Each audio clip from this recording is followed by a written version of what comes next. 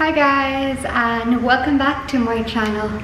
So for those of you who are new here, my name is Jill and I'm a freshly graduated doctor, and this is my YouTube channel. So if you are new here, then I would like you to support me by subscribing to my channel, liking my videos, watching my videos, and sharing my videos with others. And if you are a returning subscriber, I'm so grateful that you're coming back for another video of mine. So guys, this video is a video I've been wanting to do for ages now. I guess you all would have read the title already, so I'm pretty sure you guys know what this video is going to be about. So yes, this video is about resources that you can use in medical school. And one thing I wanted to talk to you about before I get started is the fact that when you're in medical school, there's so many resources out there, literally so many. Go on the internet, you Google something because you want to find out something, you get so many search results. You then waste your time going through all of them, reading through them and trying them all out. This one suits me, this one doesn't suit me, this one suits me, this one doesn't suit me. So it's such a waste of time, because it's easier when you know from other medical students or other doctors what they used and what worked for them, because that's most likely going to work for you too. Doesn't mean that it's always going to work for you, so you need to keep that in mind, because not everybody studies the same way. One thing might work for somebody else and the other thing might work for somebody else, so that's important to keep in mind as well. So guys, let's not waste any more time, let's just get into it. So I'm going to talk about different resources that vary from not only books to websites to videos and all good things that'll help you graduate. So guys, there's one more important point that I want to talk to you about, is you don't need 100 books to be able to pass medical school. You just need that one book that actually works for you. It's easy to spend hundreds and hundreds of dollars on different books trying to find the perfect book for you. So just find that one book that works for you. So just stick to what works best for you. And what I'm trying to say is, you don't always have to buy the books. You can always use your library. You can go there and borrow a book. You can also get hand-me-down books from your seniors, and you can also have PDF version of certain books, so you can try downloading them as well. So guys, I'm going to leave the best resource for last, because that literally saved my life in medical school, and I can swear by it. If I have not found that, I don't know what I would be doing right now. So don't skip guys, and wait till the end and I will tell you exactly what that is. Alright guys, let's move on to the first book. First resource is a book. It is Monkhouse Clinical Anatomy, and that is one of the very first books I read in medical school, and it's used for anatomy by the name of it. I'm sure all of you guys can tell.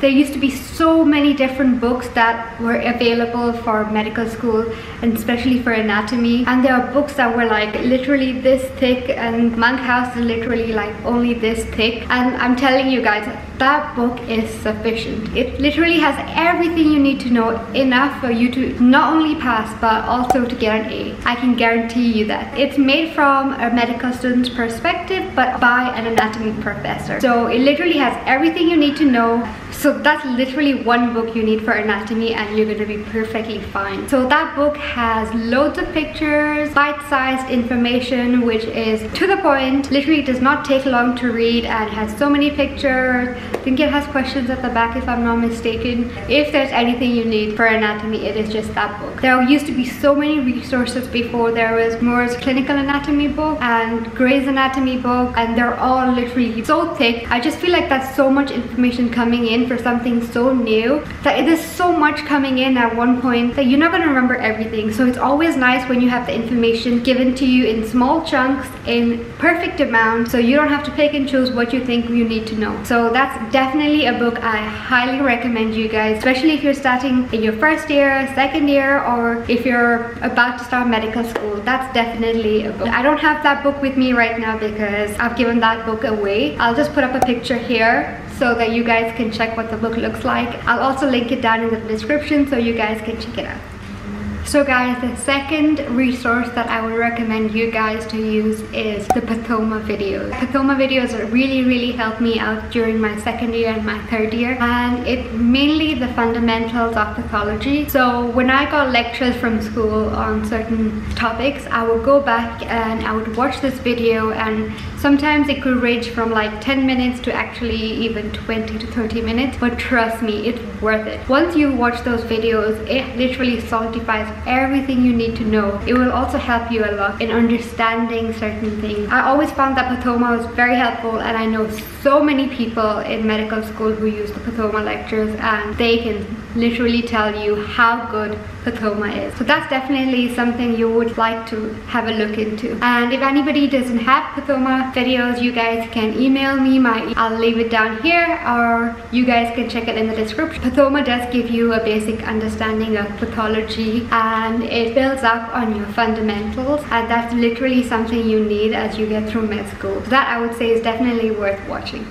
So guys, the next book I would recommend is Oxford Clinical Handbook. It literally has everything, and it's such a small but compact book, and you can always carry it around when you're in the ward, when you're in your clinical placement, or wherever you go. So all you have to do is open it up, and everything you need is right here.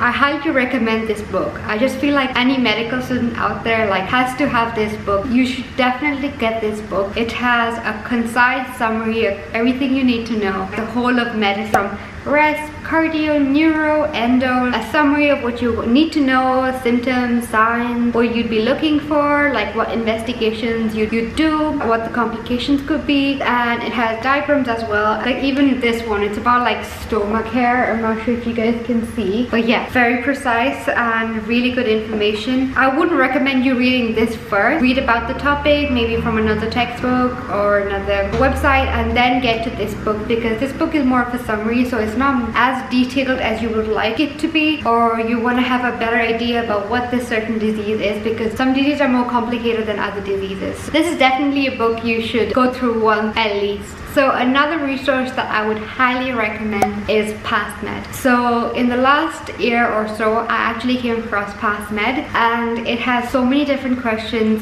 It has questions for like first year, second year, third year, and it also has questions for final year. It also has questions on a situational judgment test that many of us have to sit for the UK. The only downside to it is that you need to pay for it, for like a subscription. So you can pay for a 6-month year, and I'm not too sure what the other subscription details are, but those are the two that I know of. So once you do the question, and if you get it right, then good. But if you do get it wrong, they have a small summary of what the question was about and what the answer is and why the answer is that. So it's actually really good. Also, another thing I'd like to say is that it's so organized in the way that it has cardio, rest, endo, GI, literally like every specialty. So if you just want to do ONG, you can just pick ONG. If you just want to do peds, then you can just pick peds. And if you want to do maybe 3 specialties like peds, ONG, and ENT, you just pick all 3, and you get a bundle of questions that you can actually do. They've got hundreds of questions. It's really, really good questions, and going through them, especially in final year, I would highly recommend you go through them. Another brilliant website would be Teach Me Anatomy. So if you're in your first year, your second year, or if you are still planning on going to medical school and you're applying to medical school, that's definitely one website that you should check out.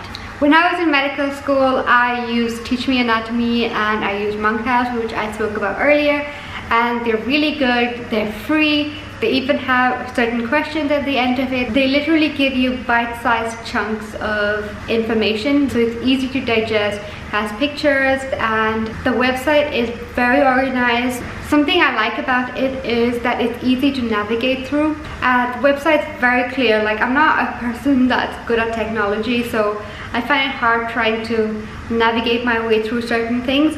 So when it comes down to Teach Me Anatomy, everything's straightforward. You just go in, you go and pick what exactly you want. So say you want to learn about the nerves of the arm, the upper arm. So you then just go in and you pick, or you can just go in and say you want to learn about the skull. So you just go and click on each, and there it is, all the information right there. After you finish reading that, you can just do some questions that they have, and Teach Me Anatomy along with Monkhouse would be sufficient in order to get your pass or your A, or whichever one you're aiming for.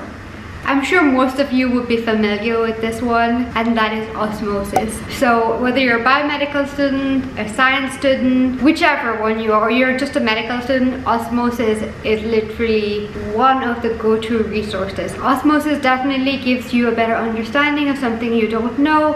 And so for example, let's say COPD.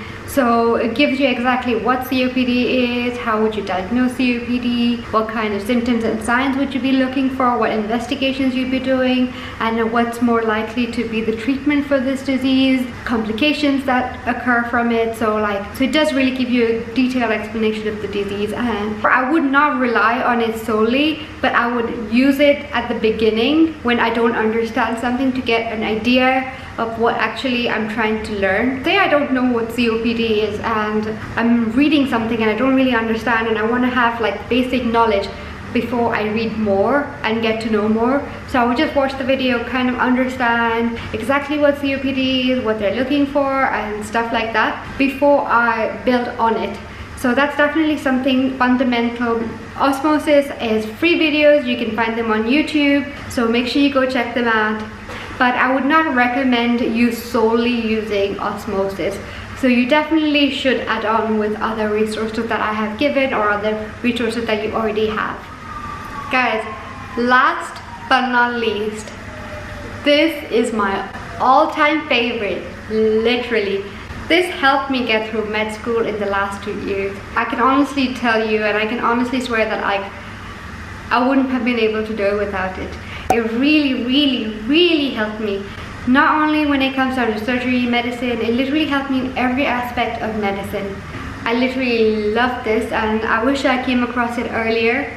And if you guys can guess what it is, comment down below and let's see whether you guys are right.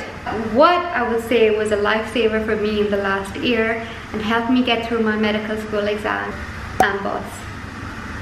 So Handbook is a website and it has all things medical, literally for students. It was really helpful. It has diagrams. It really helped me get through my exam. It helped me so much with consolidating my knowledge. It helped me understand things better.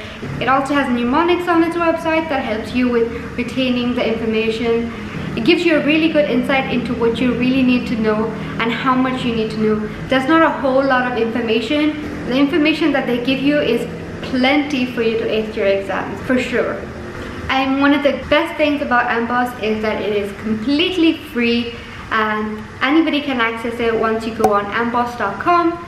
So guys, I hope you found these tips helpful, and if you have any questions you can comment down below and I would be glad to answer, or if you want to message me on Instagram, my Instagram handle, I'll just place it here. And I hope this really helped you. And the whole purpose of this video is, I know that there's so many videos about resources that medical students can use, but this is more of an up-to-date version since I just graduated this year from medical school. So life changes really fast. So every year you have new resources, new websites, new everything. So from my experience of graduating in 2020 and it being so close to making this video, I thought that it's going to be helpful for more students who are currently in medical school, who are just about to get into medical school, or who are in their final year of medical school. This will be more up-to-date resources that I am bringing through. So guys, I really hope that you guys enjoyed this video, and if you did, make sure you subscribe to my channel so you guys can keep up. And if you enjoyed this video, make sure you go like, comment on this video and subscribe to my channel, and make sure you send this video to other medical students or your friends or anybody else you think would benefit from these videos, so we can share the love and continue to grow. So don't forget to subscribe guys, and I'm going to see you guys in the next video. Bye!